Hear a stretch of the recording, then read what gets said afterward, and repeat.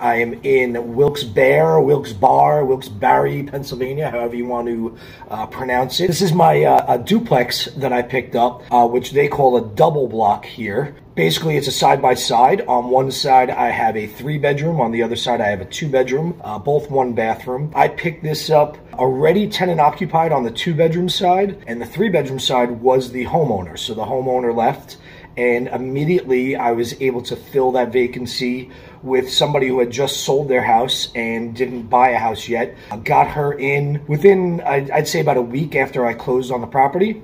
And she's been there now, we're going on 3 months. She'll be leaving at the end of April, and I have a new lease signed for May 1st for a year. So I'm meeting a contractor at the property to go and see what needs to be touched up, what needs to be fixed. I know everyone's asking, what did I pay for the property and what's my cash flow look like?